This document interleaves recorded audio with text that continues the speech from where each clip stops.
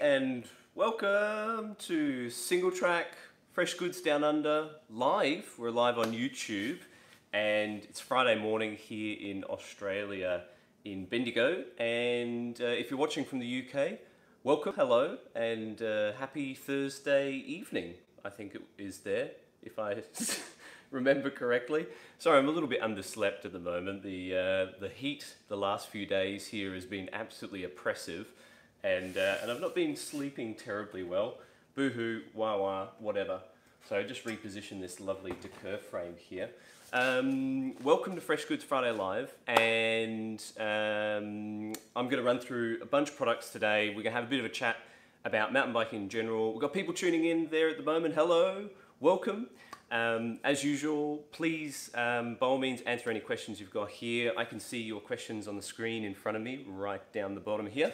So, so please ask me any questions you've got about the stuff we're going to look at today, and also if you've got any other general questions, please drop them in the bottom section below, and I'll do my best to answer them for you. One thing I would love to know right now is, for those people who are tuning in now, who are watching live, I'd love to know where in the world you're watching from, but I'd also like to know how hot or how cold it is where you're watching from. Please tell me, I'd love to know. The reason I say that is we've had a bit of a mini heat wave this week in Australia in general, I think across the whole of the country, but speaking more locally in Bendigo. Oh, we've got PR Roz, steel frame. Maybe it is, yes. You may have heard of Decurf before. This is actually not a fresh good, this is a very old good. Decurf, I think this is back to front for you guys, I'm not entirely sure. This is not a fresh good, it is a retro good that my good friend Ben has recently acquired. If he's watching this live at the moment, Ben can let us know all the details about this, because I know nothing. Oh, Callum, welcome. Thanks for tuning in, Callum. North Yorkshire and bloody freezing. Is it literally freezing? Is it 0 degrees at the moment in North Yorkshire? I can tell you how hot it's been here in Australia, or at least in Bendigo anyway. So Monday we hit 40 degrees. Was it 40 degrees? Yes. Tuesday was 41, and then Wednesday we hit 43 degrees. Yesterday it cooled off and we hit 38 degrees, which was quite pleasant relative to the plus 40 degrees we'd had several days before. Last night at midnight, I was still checking emails on my phone in bed because I couldn't sleep.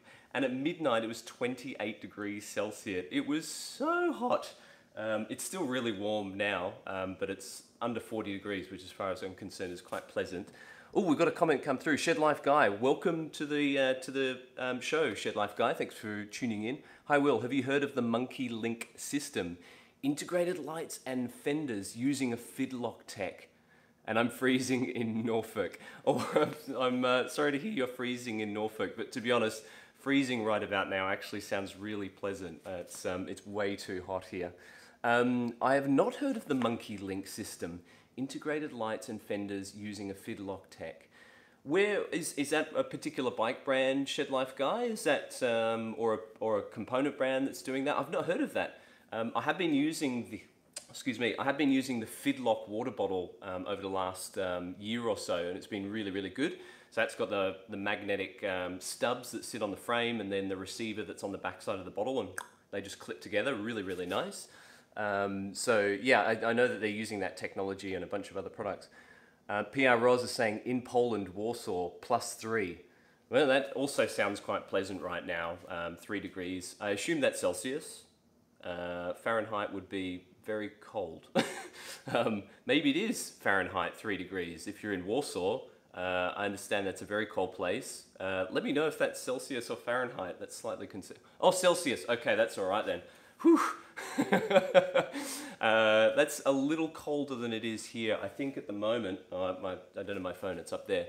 But I think it's around 28 degrees and it's 9 o'clock in the morning or 8:30 in the morning. So yeah, bloody hot here, that's for sure.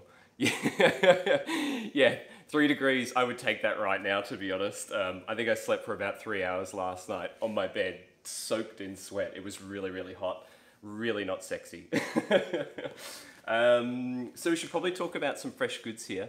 Ooh, Shed Life Guy, you buy a seat clamp and or stem and everything clips onto these items. Ah, is interesting. I'm very interested in this. I'd love to see if you could put a link to this Shed Life Guy in the comment section. If there's a link that we can follow to a news story or the product itself, that sounds really interesting. I've not heard of it before, but I'd love to know more about it. Chris Sangster's just tuning in and saying, I just rode back from college on my roadie and about 2 degrees. Brr. That does sound really cold, actually. Is it, are you getting much ice over your way? Black ice, oof, that is terrifying. I think the first winter I had in the UK, I didn't realize basically how dangerous black ice was. I have a great story for you, actually, and anyone from Singletrack from the office who's watching this will have a great laugh, because sub-zero temperatures are just not something we run into that much here. I mean, it does get cold in Bendigo, but it doesn't get that cold very often.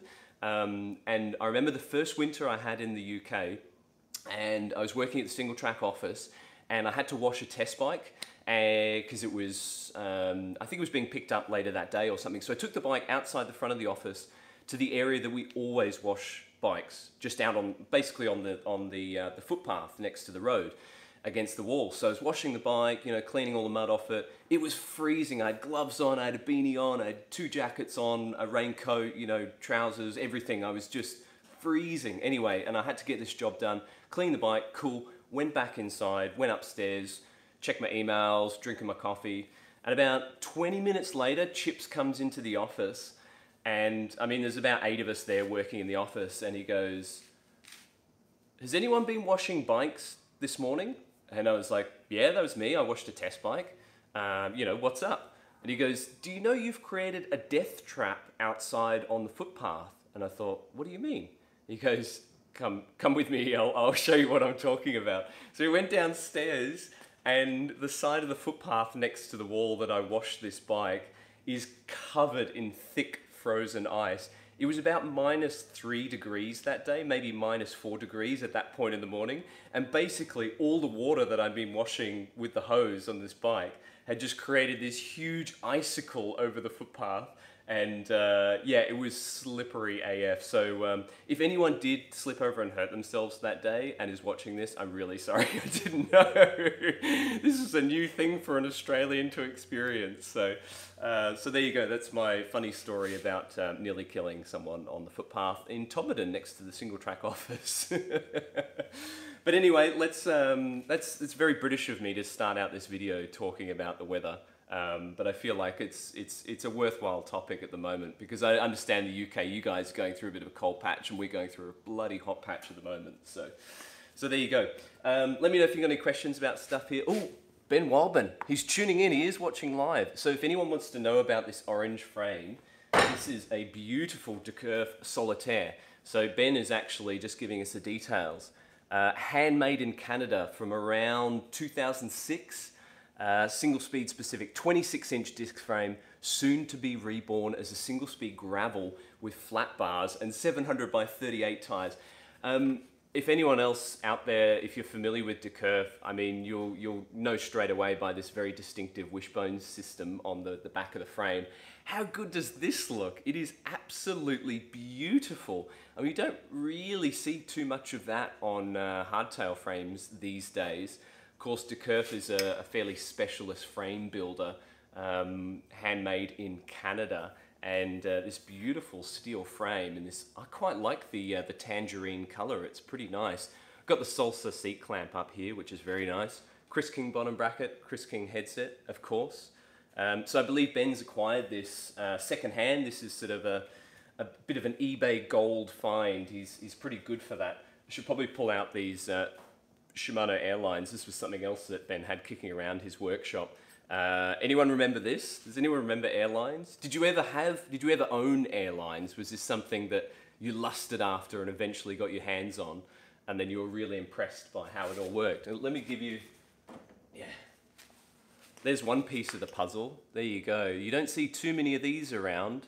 So there you go. That's the airline system there. Basically, not using cables, but compressed air to fire off the shifts. So you'd need to put pressurized air in this guy here, kind of like an Airshot tubeless thing these days. It's probably the same can actually. They've just rebranded it. But you put compressed air into this, and it will give you a certain amount of shifts. I want to say like 300 shifts off the top of my head. That number just popped into my head. Someone can correct me on that. But yeah, you get a certain amount of air inside this can, and that will give you a certain amount of shifts from the derailleur and shifter system, and all hooked up with little pneumatic hoses. So yeah, pretty cool, huh? There's lots of retro gold in here. So if you're a bit of a retro fan, let me know, and we can organize to do a bit of a tour video one Friday, or perhaps on a Thursday, another day of the week. We can do a bit of a tour video around here, because there's so much stuff that you can't see in this video, which if you're into retro things, you would absolutely love. So let me know if you'd like to see a video on that. We can do a bit of a workshop tour, have a bit of a look at some retro stuff, and you can kind of tune in and tell us what you want to see and what you've got yourself as well if you're into retro bits and pieces. Something that's definitely not retro, I'm going to start by talking about this new goodie from Fox Racing Shocks that turned up this week, only a couple of days ago. This is super fresh. It was basically a secret up until a couple of days ago, so I'm going to get cracking with some fresh goods. So fire away any questions you've got for me as they pop into your head, and I'll see if I can answer them for you. And let's have a bit of a chat about this one. Whew, that is a big old dropper post. This is, you may have seen the video already earlier this week. This is a new dropper post from Fox Racing Shocks. There you go, I'm not lying, it is definitely Fox.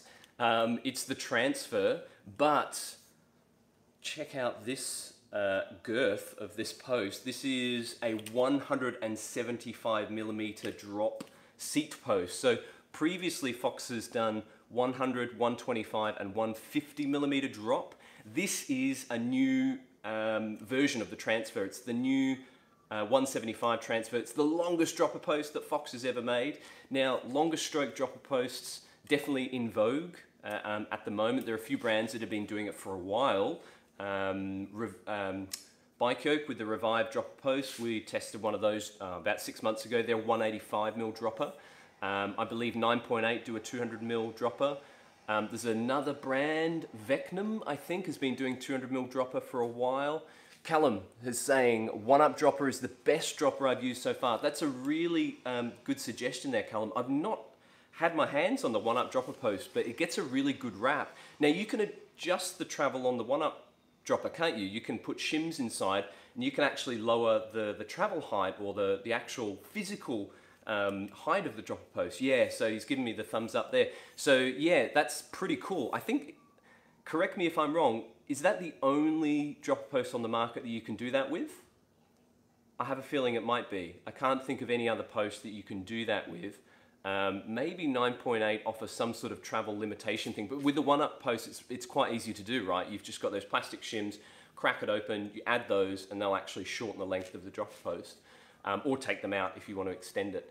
So, so long travel dropper post. Are you into this? Is this a thumbs up? Are you kind of into this super long drop? Is that something that appeals to you? Callum's saying you can put the one-up shims in a brand X dropper though. Oh, that's a really good little tip. So the same shims will fit in there, and will that actually drop the physical height of the post, or will it just limit the travel? That's one thing, because I know Bontrager do shims that will limit the travel, but I don't think they'll actually change the overall length of the post, which is crucial because, or well, it's potentially important because I've actually got a test bike at the moment where the 150mm dropper that's on there is slightly too long. So I basically got that slammed all the way down into the frame, and that saddle height there is still a fraction too tall for me. So being able to put a shim in there and kind of drop that height would be amazing.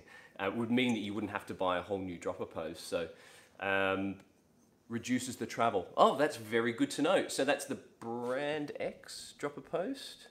Brand X dropper post. There you go. Callum is informing us that you can modify the travel of a Brand X dropper post.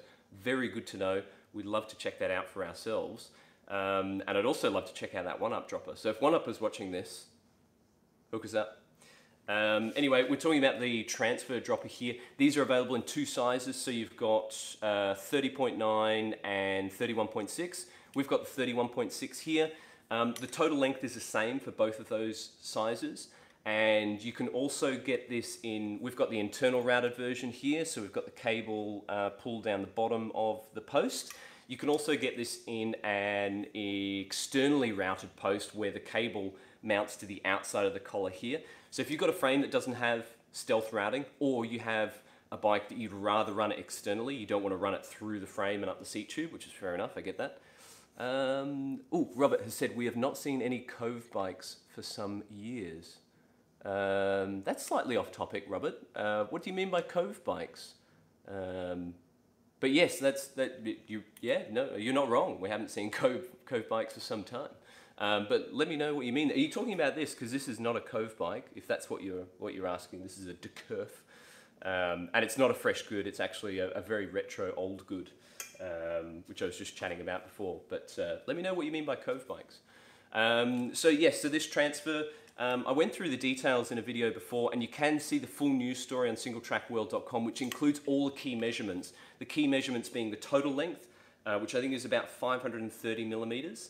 Then this length here, no, like Cove Stiffy. No, we haven't seen something like that for a while. Yeah, I don't know what the go is with Cove bikes, because of course they were quite in vogue, I don't know, 10 years ago or so, and they've kind of, as far as I'm aware, they're still kicking around, but they seem to have reduced their output, or they're certainly not as well known as they were previously. Remember the hand job? That was a lovely steel trail frame. It was a really modern frame as well. Born on the North Shore, they're very quite slack head angle, you know, pretty radical kind of geometry at the time. There was the hand job. What was the titanium one? Or is that the Hummer? That's the one. Shed Life Guy, I'm down to 2 brake lines now. Everything else is wireless. Right on, wireless. How are you running wireless, Shed Life Guy? I'm interested. I'm very interested. Do you mean cable free, or do you mean actually wireless? That will be, yeah. What do you want about there? I'm very interested to find out what you mean by that.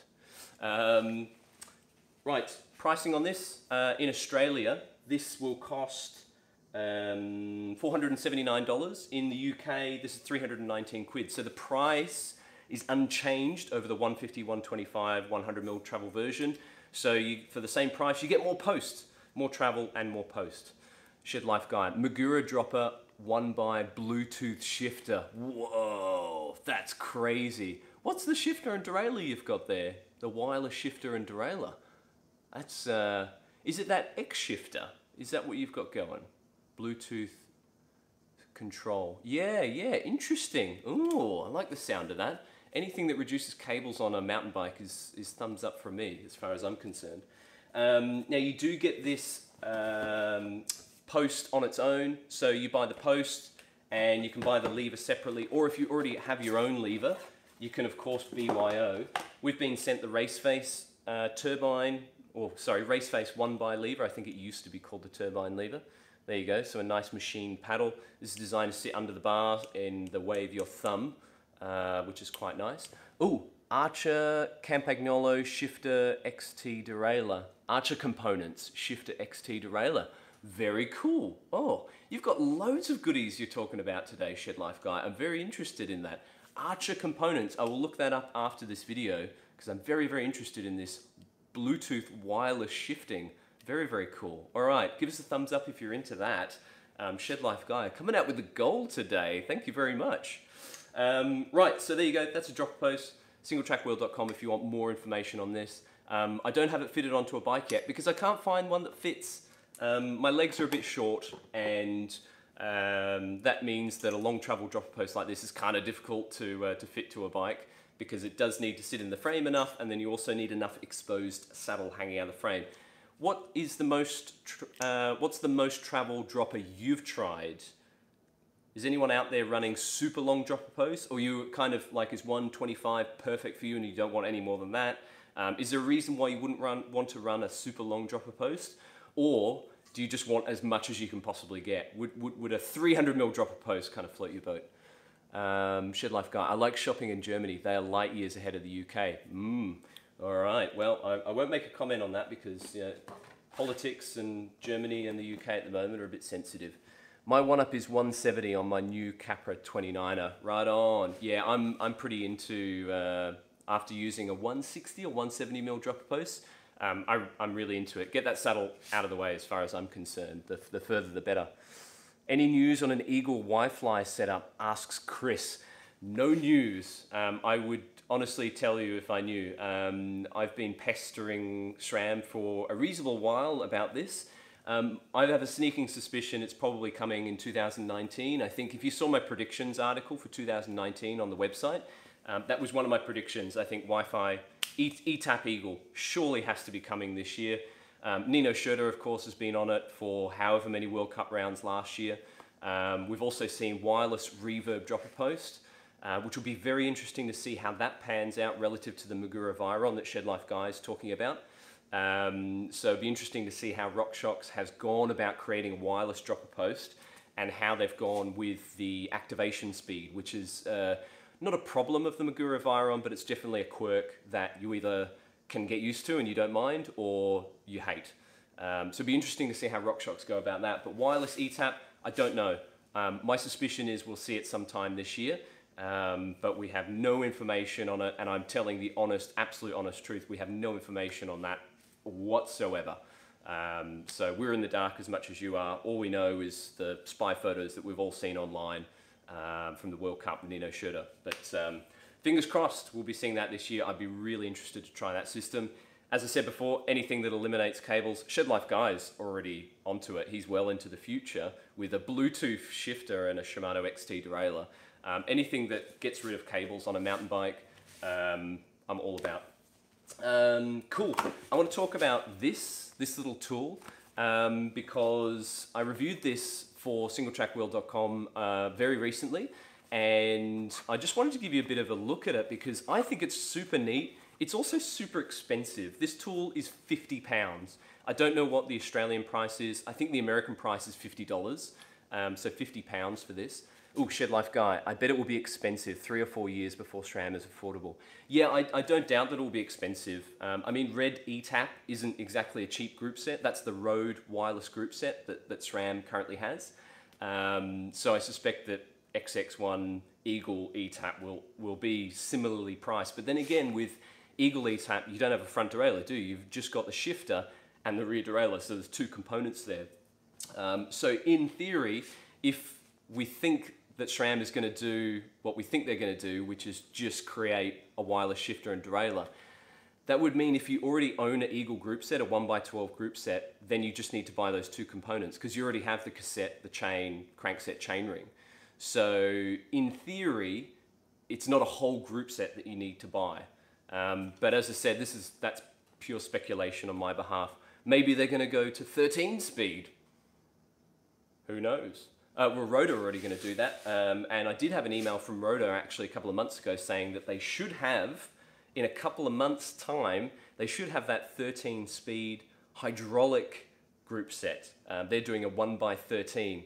Is that a bit crazy to you guys? A 13 speed cassette? I think it was, I want to say 10 to 52 or 10 to 53, I think. It's humongous. That's a big old cassette on the back of the bike there. Is 13 speed going a little bit too far? Tell me what you think while we're talking about gears here. Right, so I'm going to talk about this too crazy. Yeah, so PR Roz is not a fan, too much. It's surely the next step though, isn't it? Like, this is the thing with drivetrains, is you have 8 speed, and then a couple of years later you have 9 speed, and then it trickles down through the group set. And then your next innovation is, let's do 10 speed, 11 speed, we're up to 12 speed now. Of course, Shimano have brought out 12 speed XTR, which is sort of still becoming available as we speak. So yeah, is the inevitable step 13 speed? Maybe 14 speed. I think Shimano might even hold a patent on a 14 speed cassette. 2x11, it's enough, says PR Roz. Yeah, I think thing with drivetrain is you've got to get what works for you, whether that's a double, a single, a triple, 10, 11, 12 speed, whatever. Callum says, nah, pinion gearbox is the future, I hope. I've ridden a couple of pinion gearboxes and they're fantastic. They're beautiful pieces of engineering, for sure. They're very, very meticulously built, And as far as maintenance goes, you really don't have to do a whole lot with those things. The shifter leaves a bit to be desired though, because you've got that rotary grip shifter, and there's a certain method for shifting. You have to back off the power before you shift, which can be quite tricky on the climbs.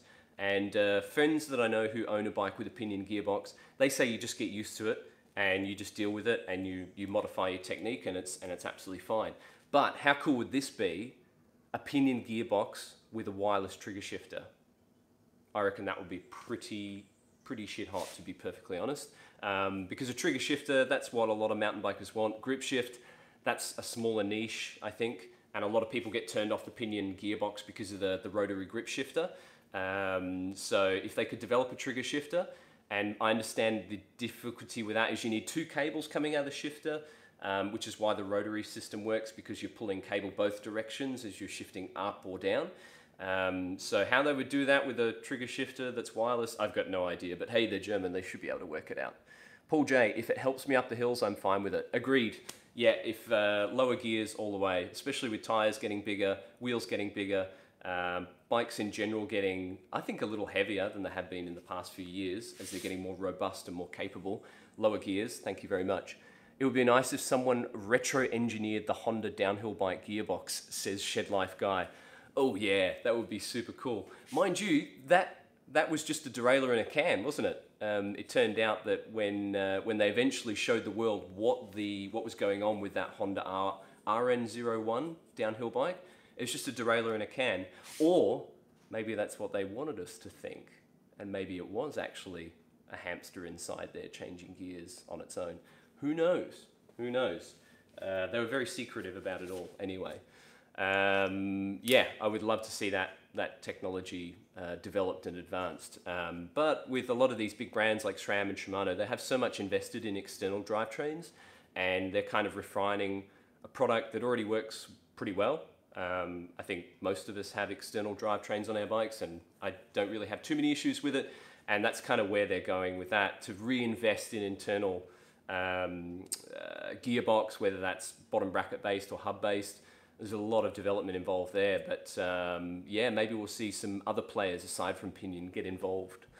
Oh, we've got another question come through. Hey, Shed Life Guy, how does the D1X go? Any good? That's Chris asking Shed Life Guy a question. You can answer that if you like, Shed Life Guy. So I've got this little tool in my hands, and I'll talk about it rather than just fondling it endlessly. So this is from Fix-It Sticks. How cool's this? So these are 2 sticks. This is kind of their whole shtick. And these, it's a multi-tool essentially, but rather than being, the little flip-out style multi-tool that we all know and probably all use, it's designed like a T-bar workshop tool. So you basically swap your bits around and you can use it like a T-bar. So this is really functional. I really like using this on the trail, especially when you're trying to access like awkward bottle cage bolts, or you're trying to access brake lever reach bolts, anything that's kind of awkward and fiddly. This is fantastic because the length of the T-bar is quite long. I think it's nearly 90 millimeters. And so that means you can get into quite awkward positions, which a standard flip-out multi-tool has a really difficult time doing. So the whole design of this is really neat. They do a whole bunch of different products, and this is their most comprehensive. It's called the Mountain Kit, and it comes in this neat little holster. And see if you can hear this. Oh, I love that sound. Everything clicks into place nicely. It comes in this neat little sort of zippy bag, carry bag. And the idea with these bits is they're actually magnetic. So, PR Roz is saying, that's cool, I'm gonna buy that tool. And he's given this the okay emoji. Yeah, it is really neat, I like it. It's expensive, don't get me wrong, but it's super high quality, and you can just tell that by the feel in your hands. It's made to a really high standard. So yeah, so you can actually pull these bits out, and you hear that? There you go. So that's the magnetic bit there. And so far, touch wood, I haven't had any of the bits drop out on me on the trail, which is kind of the risk that you have with a removable bit. But the hold there is, I've found, totally substantial enough that I haven't dropped any of these on the trail. PR Ross is saying, in Poland we say, oh, I'm not even going to try and pronounce that. What does that mean? I want to know what that phrase means, and I'm not going to try and pronounce that because I just don't want to offend anyone. And with the, yeah, I know. Hey, I'm a white English-speaking person. I don't know any other languages aside from English, and even then I don't speak it very well. I'm stupid, basically, so let me know what that means. You do get all these other bits with it, so I think in total there are, we have a 2mm, a 2.5mm, we have a 3mm, a 4mm, a 5mm, and a 6mm hex bit, and we have a T25 Torx bit on here, and a Phillips head screwdriver bit there as well. So you kind of have everything you really need for most bikes. The only thing it's missing, which I would like to see added, is an 8mm hex bolt, particularly for traveling when you need to take pedals on and off. If you're putting your bike into a box, or perhaps traveling in the back of a car, or you're taking it on a train or a plane or whatever, an 8mm hex would be a good addition. But the good news for this is these bits are a standard size. So you can go into your local hardware store, and in theory you should be able to buy standard bits that will slot into here, and you've got your carry case there, so any extra bits you get, you can just stow them in there. And so I'm going to go get an 8mm bit, hopefully this weekend, to add to my Fix-It Sticks mountain kit, because that's the only thing I think it's missing. I'll show you what else is in this little carry case. We had a couple of questions come through. PR Roz, I'm white too, yeah. Shed Life Guide, there was a cassette and derailleur in there with a friction clutch, unlike the pinion you can shift while stationary. And the D1X is flawless, 30 minutes to fit, adjust with the app, and the shift is so quiet. So that is the wireless, Bluetooth wireless shifter and derailleur that Shed Life Guy is talking about. So after this video, I'm gonna go check that out. That is super cool. Thank you very much for letting us know about some cool new products that, that up until the start of this video, I had no idea existed. I knew about the X shifter, which I think is an American guy who maybe used to work with SRAM. I can't remember, I think it was an ex-SRAM guy who's developed a wireless shifter system called X shifter, but it uses a standard cable derailleur, and the cable comes out of the mech and then it goes into a receiver, and this is a little wireless box that basically pulls the cable or releases the cable. So it still uses the cable up until that point, and then it's Bluetooth up until the shifter, and that's where it's you've got the wireless shifter. Shed Life Guy, I bought mine because you guys were supposed to rate it. Oh, that's news to me. I've not actually seen that. When was that review? Because that might have been before my time at Singletrack, perhaps. I'm very interested about this D1 shifter business, though.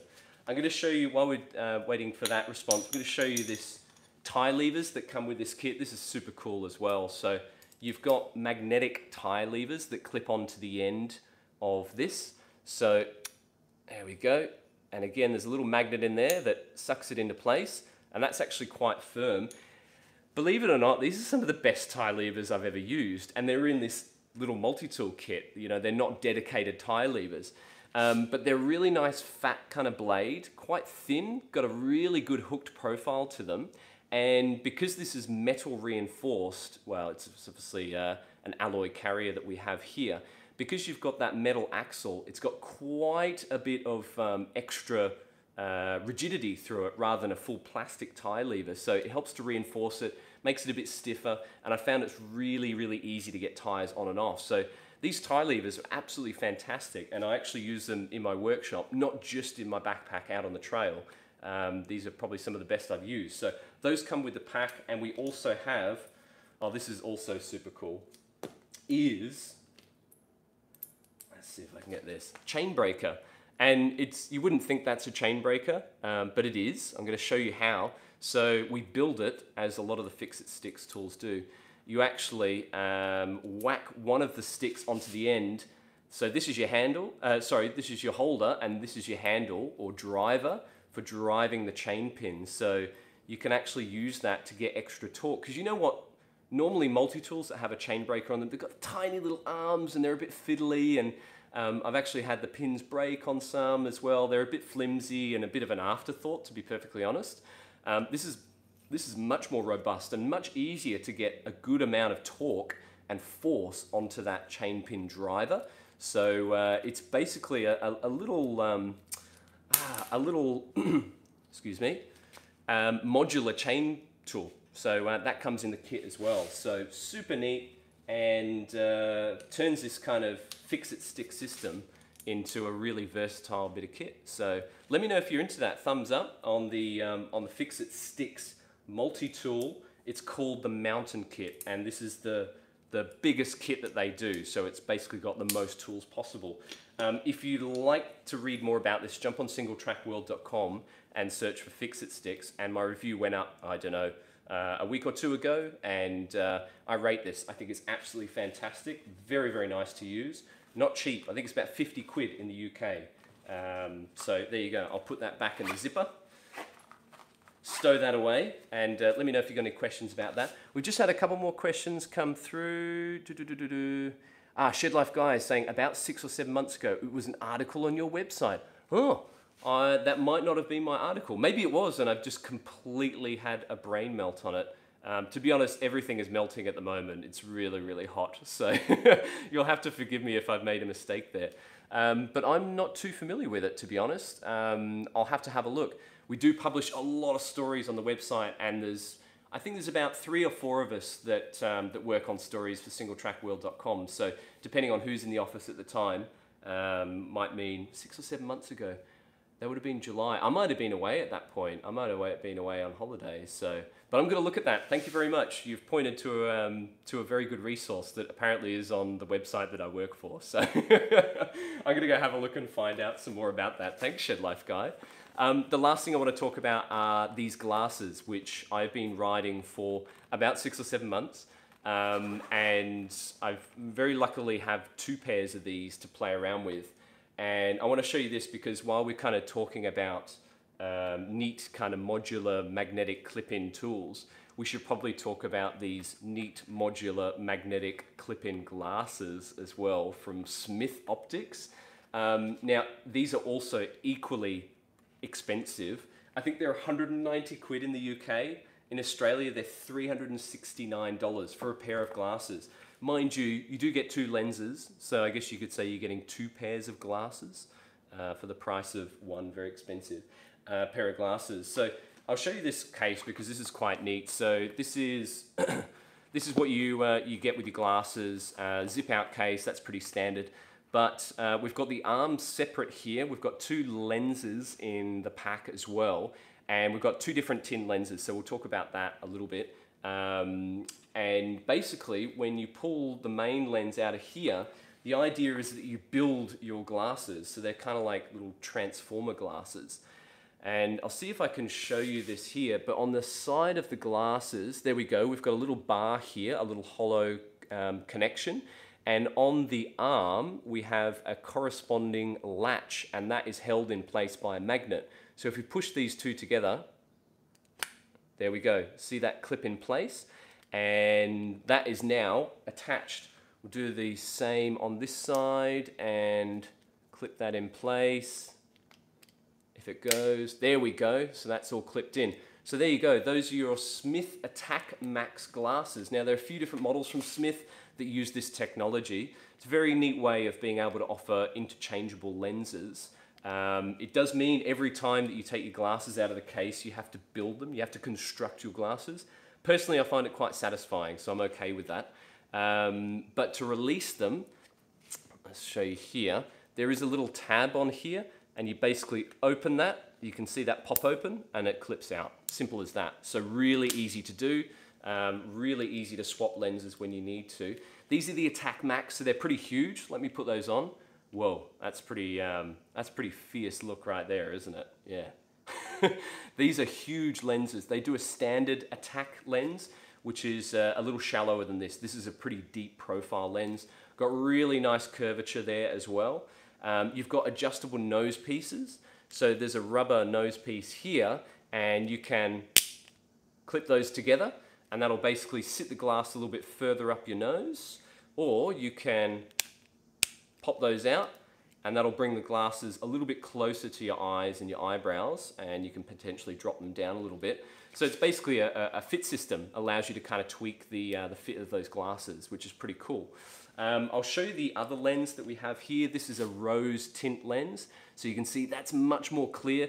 This is a green mirror finish lens. So this is for your bright summery conditions, and this is for your overcast kind of wintry days, or autumn days perhaps. Perfect for the UK right about now, I think, these lenses. Both of these use what Smith call ChromaPop technology. Now, the way I like to describe this is it's like looking through an Instagram filter.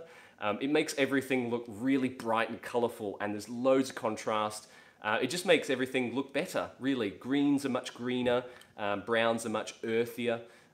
You get really good color boosting kind of profile to it. So it's quite pleasant to use, to be honest. The other feature about ChromaPop is the idea is that it filters certain wavelengths that your eyes and your brain find a little bit confusing. So certain colors that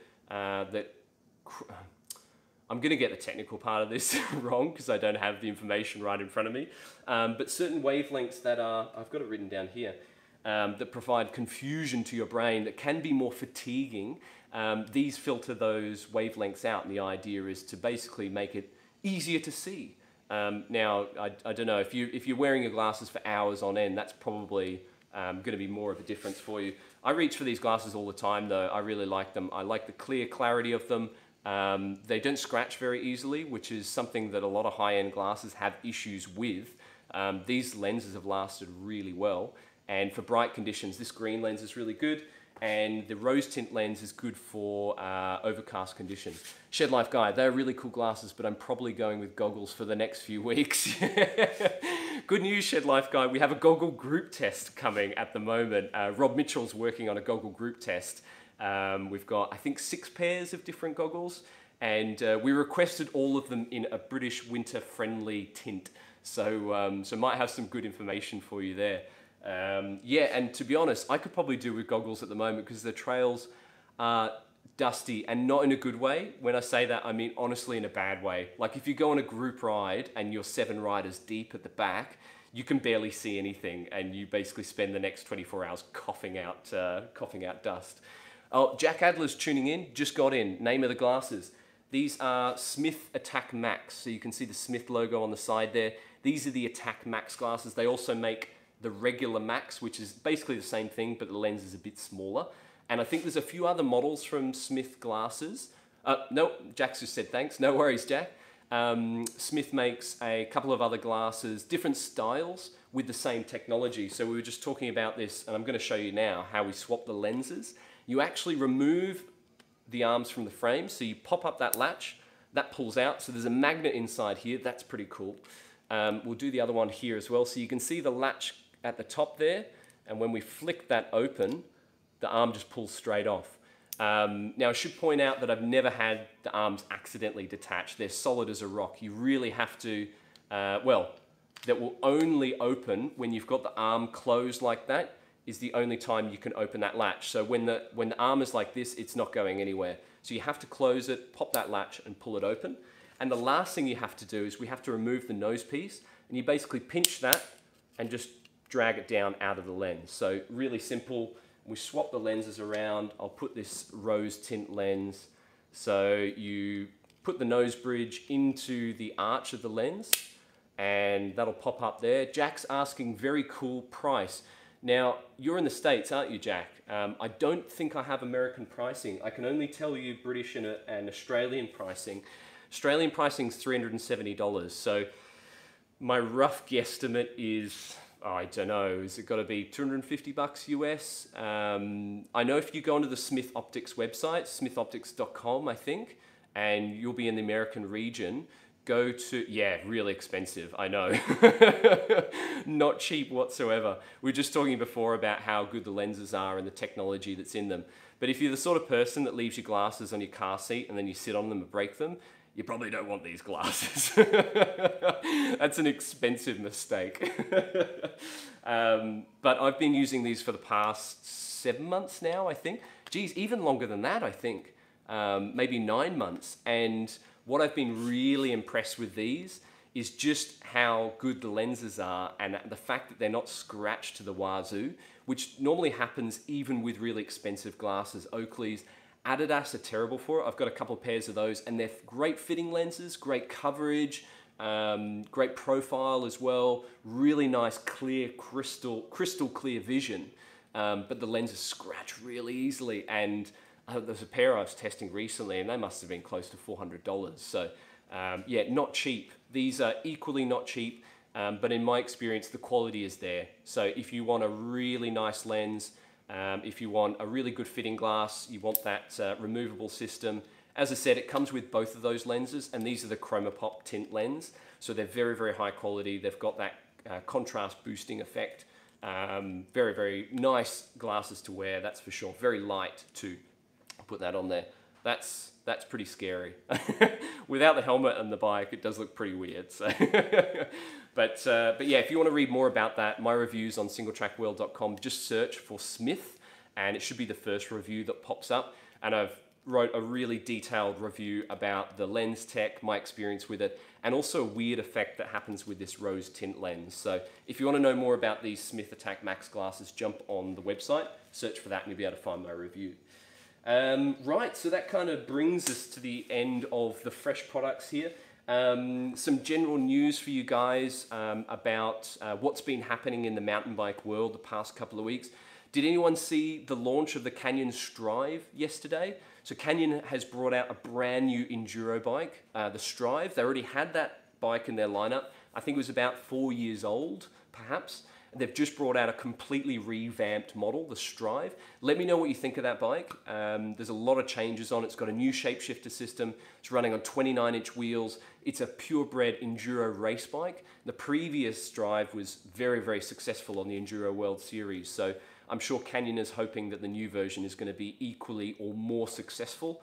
Andy, actually, our Andy from the office went to the launch. He went to Malaga in Spain and rode the Strive, and he actually rode them on trails that he's ridden before on several different bikes, which normally doesn't happen with a launch. So he had a really good reference point for what the trails are like and what his other bikes have performed like on those trails. So he had a really good reference point for testing the Strive. And his first rider review is now live on the website right now. So if you want to know a bit more about that Strive, there is a news story about it with all the spec pricing information, and there's also a first rider review. Jack is saying Rat Boy is on it also. On the Canyon? No, he's on Cannondale. He's on the Cannondale Habit, is he not? Shed Life Guy, did you see the pictures of the e-Sender? An e-bike Sender. So that's Canyon's downhill bike with a motor and a battery. Jack said, right, sorry. Yeah, it's an easy mistake to make, to be honest, especially a lot of modern mountain bikes start looking the same. So, yeah. But Shed Life Guy's just talking about, presumably, some leaked photos of an e-Sender.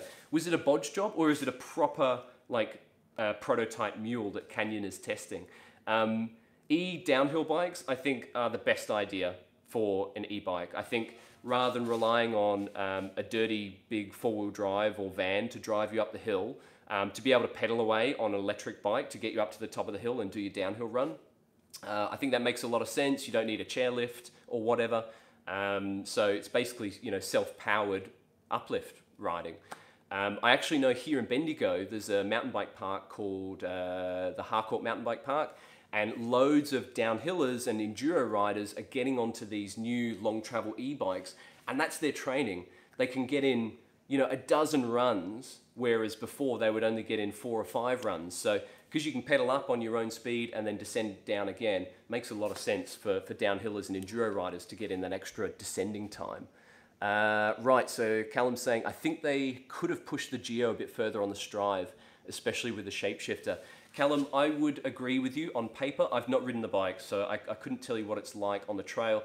Sometimes the ride on the trail is a bit different to what the geometry looks like on paper. I've had that with a few bikes where they've really surprised me with how well they've ridden on the trail. Specialized Stump Jumper is a great example. Not super slack, not super long, but a really, really good bike. So totally surprised me on the geometry. So maybe the Strive is like that. I don't know. Andy was really impressed with it. He rode the large, and he's kind of borderline medium and large. He rode the large frame at the launch. and he said the geometry was great. So he was a big fan of it, but I've not ridden one myself. But initially I would agree with you about the geometry. They probably could have pushed the envelope a bit further. And as you said, with the shapeshifter system, you've got that remote, so you can kind of, you've got your climbing and your descending position. So in theory, you could kind of make that difference bigger. So your descending geometry could be really slack and quite low, and your climbing geometry could be much steeper. Canyon's gone for, I think it's 1.5 degree. So when you flick between modes, you go from 66 degree head angle to a 67.5 degree head angle. So 1.5 degrees. So is that enough? I don't know. I'd love to ride one myself. I really like the Scott Ransom that I tested last year, and that has a similar handlebar suspension system called the Twin Lock, and that actually changes the shock behavior, which alters the geometry of the bike. And again, it wasn't a huge change. I think it was only 1.5 degrees in the head and seat angle that it steepens when you put it into the climbing traction control position. But it made a huge difference on the trail. More bottom bracket clearance, so you could pedal up rough stuff. It was a really good system. So maybe it is enough, I don't know. But yeah, if you guys want to read more about that bike, singletrackworld.com. The other new bike that's come out last week is the YT Jeffsy. So also a German direct-to-consumer brand. Has anyone seen the new YT Jeffsy? Going back to Jack's comment about Rat Boy and the Cannondale Habit, YT Jeffsy, very similar looking bikes. But the Jeffsy has changed. It looks very similar, but there's been lots of changes there with the geometry and suspension. They've got 29er and 27.5 version. I think it's around 150 to 160 millimeters of travel. The Jeffsy, I imagine, is going to be a very popular bike. YT, very aggressive on pricing and very good at marketing as well. Did anyone see the Christopher Walken video? I'm still not convinced by that video, but very impressive. Clearly they have a lot of money to be able to employ Christopher Walken to do videos for them. Callum's saying the Jeffsy looks brilliant, like a mini Capra now. Yeah, it does look pretty chunky, doesn't it? That big kind of head tube, down tube section. Very robust looking bike. The geometry does look great on that as well. So I'm sure they've built a really, really good bike. Jack's saying, yes, love the ad. Yeah, it's unlike any other mountain bike ad, I think. More cowbells, yes. I really wanted to see Christopher Walken dance in that video. After I watched that YT Jeffsy commercial with Christopher Walken, I immediately watched Fatboy Slim Weapon of Choice film clip. Oh my gosh, that dancing in that film clip is amazing. It's that German thing again. Yeah, I think so. Right, and if you're also looking for other stories to read, if this has got you fired up for mountain biking, David's just done a review of the Cane Creek Helm coil fork. Now, David previously tested the Helm Air. Cane Creek has released a coil sprung version. He's ridden it for about 7 months now. So if you're interested in suspension forks and brands other than RockShox and Fox, you want to have a look at that review. Very, very interesting. Callum is saying, I have the Capra and would go for the new Jeffsy if I was buying now. I think that's a fair point. I think the Capra is sort of almost like a mini downhill bike now. Would you agree? It's a pretty beefy, slack, kind of long old thing, whereas the Jeffsy's kind of going into more of that enduro race bike sort of spectrum. So yeah, interesting point about how the Jeffsy and the Capra have kind of evolved over the last few years. And last thing I want to tell you about is, this is more relevant to UK viewers, but there's a story that went live on our website for me overnight, but for you guys during the day on Thursday. There's an event called the Wales 360. Now this is a new multi-day mountain bike event, and they're saying it's kind of like they're going for the BC bike race, Cape Epic type vibe. So it's 7 days, 6 days of racing, 7 nights of accommodation. You stay in like a luxury camp, or there's also hotel accommodation, all food's provided, all drinks provided. You get local food, local beers, you get fully supported riding. You basically turn up to this event and you don't need to bring your wallet. You just bring your bike, your riding kit, and a good attitude and a thirst for adventure. And it goes through mid and North Wales. I was reading about it yesterday and it sounds pretty damn cool. And the cool thing is that we've got a pairs entry to give away, and it's worth £2,600. So that's a pairs entry. An individual entry is £1,310 because it is kind of not just a race, it's a big riding holiday as well. So if you're looking for something to do in summer, in July, then have a look at the Wales 360. But more importantly, if you're even remotely interested in it, go on our website right now because we have a competition. It's free to enter. You just answer one question by watching their promotional video. Answer the question and you'll be in the entry to win £2,600 worth of entry fee to go to the Wales 360. So that is pretty cool. Just had a comment come through from Callum. Isn't it capable of running Triple Crown forks, says Shed Life Guy. Yes, the Capra is. In fact, it may be the only 29er enduro bike that is rated to run a Triple Crown downhill fork. Dual Crown downhill fork. Triple clamp. Now we're getting confused. Dual Crown downhill fork. Yes, I think you're right. And something like, what is the MRP fork? The Bartlett. I think that would be a fantastic addition to something like a 29er Capra. Basically, this is a downhill bike really at that point, which would be pretty damn cool. So, yes, we're just talking about the YT Jeff C that's brand new. If you want to read that story, jump on singletrackworld.com. We also have the new story, first ride review of the Canyon Strive, which was launched yesterday, or last night for me. It was brand new. There's a big story on that, and a whole bunch of other stuff on the website if you guys want to have a look at that.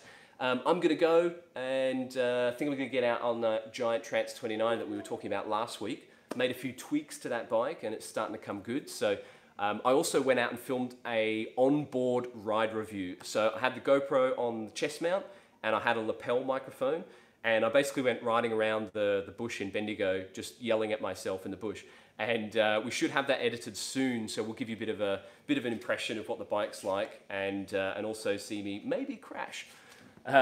Shed Life Guy, I'm running the Bartlett, but there is another delay on the Hazard coil. Oh, sad face. Oh, the Bartlett looks like a good fork, and the Hazard also looks like a great shock, and it's kind of that beyond Duro segment, so sort of long travel enduro bordering on midi downhill kind of thing, and that coil sprung suspension, all about it. Callum is saying, you put those funky bars on it? I did actually put those funky bars on it. I've taken them off and I've put the standard Canyon handlebar and stem back on. Oh, hold on, we're talking about the Trance. No, the Trance, I've left the regular bar and stem. I haven't messed around with that cockpit at all yet. The Canyon, I've put the Syncross Hickson bars on. That's been quite interesting. So I have a full review of that. Going to have a live ride review of the Canyon coming soon as well. So if you guys got any questions about that Canyon you're on, let me know and we'll hopefully answer them for you. But yes, I'm going to head off. I hope you guys have a wonderful weekend of riding planned, or eating and drinking, catching up with friends, doing whatever you like to do on your weekends. I'm also going to get out for a bike ride. I'm going to do a big social ride on Sunday morning called Dirt Church, which is a fantastic, usually 40-kilometre off-road ride through the forest of Bendigo. And I'm looking forward to that. I've been doing it every Sunday for the past few weeks, and great to ride in a big group of 20 or 25 riders. So I'll be doing that on Sunday. So I hope you've got plenty of riding planned for the weekend. And Jack's giving us a cheers. Cheers, Jack. Thanks for tuning in. Thanks for watching, and thanks for commenting and asking questions. Love it when you guys tune in. I reckon next time we do a video, I think we'll have a bit more of a look at all these retro goodies that we've got up here. You can't see a lot of them, but I think you're going to be really interested in them. I'll have to get Ben in here and we'll do a bit of a tour of his workshop, and we'll look at some of these very cool bikes we've got kicking around here. All right, I'm going to head off. And as always, if you've got any questions, I'll be looking at the comments after the video goes live. So Shed Life Guy, see you next week, mate. See ya. Thanks for tuning in. Thanks for tuning every week. We really appreciate it. And as always, if you've got any suggestions about stuff you want to see and talk about, let me know. I'd love to help out. And we'll see you next week for more YouTube videos. All right, guys. I'll see you then.